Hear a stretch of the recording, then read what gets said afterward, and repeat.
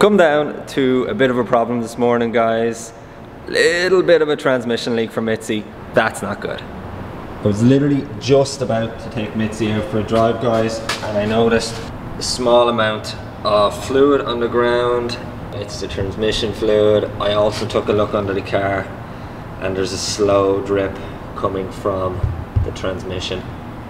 Right, so I can either treat this as a simple fix, or in true car guy fashion, when one minor thing breaks, we upgrade the entire car. We all know which way I'm gonna go with this. Shut up and take my money. That moves up this next upgrade to the front of the list. Let me explain. What's up, guys, and welcome back to the vlog. For those of you who are new to the channel, hit that subscribe button so you don't miss out on awesome content like this.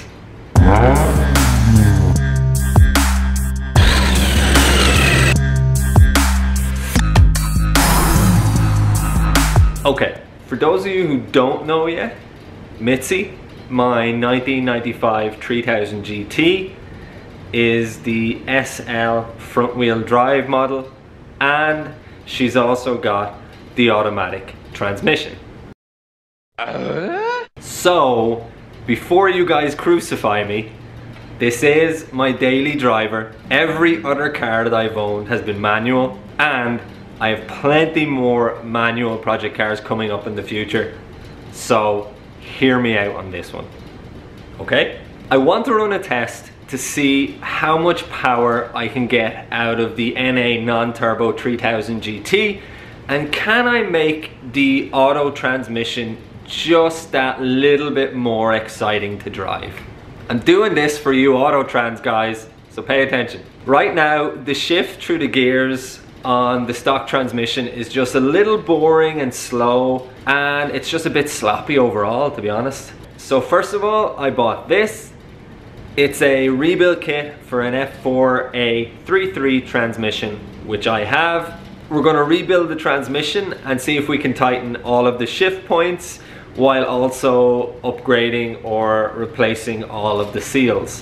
Secondly, we're gonna install a stronger high stall converter, which will allow us to transfer more power to the transmission and therefore to the wheels. And third, we're going to put in stronger gear sets. Now, the automatic 3000 GT does normally have a weak differential, so sending more power to this is probably going to cause it to give out. So we're going to upgrade to a Quaife whatever way you want to say it, limited slip differential from TMZ Performance, which is both reliable and durable and is going to withstand that power being sent to the differential. Guys, I just wanted to jump in and say two things. One, I'm grabbing a quick rain to fuel up. And two, if you're going to do this upgrade for your automatic transmission, then go straight to Tim from TMZ Performance and don't go anywhere else, because you'll get stupid comments like this, which is clearly shit because I've just done it. Anyway, rant over. Let's get back to the vlog. Is this going to make any difference? Well, only one way to find out, which is why we're here at Simone Performance.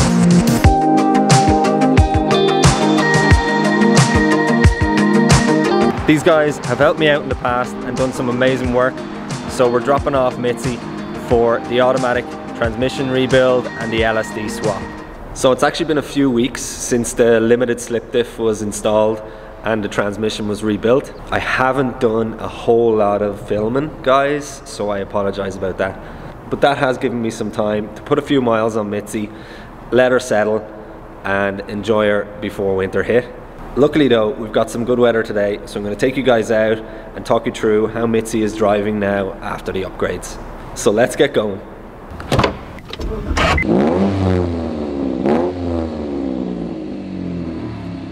Okay, here we go.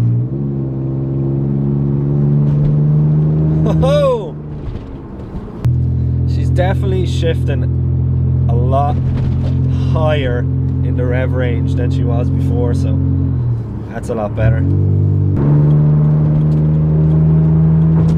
Oh yeah, here we go.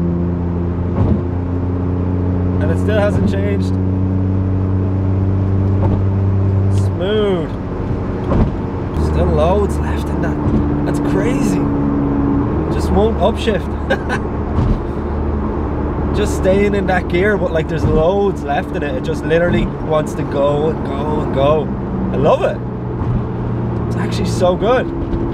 So much better than the original fucking. So much better. It was. The original one was just shifting like kind of straight away. So you had nothing, no pickup, no nothing. It was just, it was no good. This is nice. This is really nice.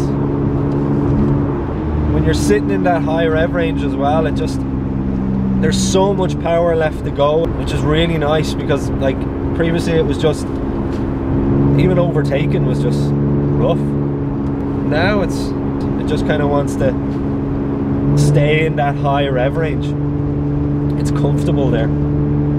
Still, like, you still probably only got like the original 222 horsepower, probably less because it's old and it like doesn't have the power behind it, but it just wants to sit in that high rev range and wants to go, and it feels like it's able to as well, so it's nice.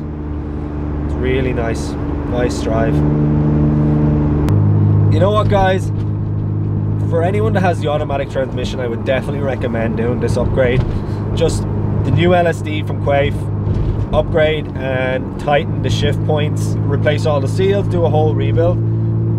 I would definitely recommend it. If you're not looking to go the route of changing the car to a manual or like replacing the engine altogether, then this is the next best thing, and definitely changes the driving experience, and it's not all that expensive to do. I mean, compared to other upgrades, compared to like replacing the engine and stuff like that, it's not all that expensive. I'll run through the price with you when I get back to the apartment. Okay, so the burning question, how much did this cost? I always said from the very beginning that I'd be totally upfront with you guys about how much all of my bills cost.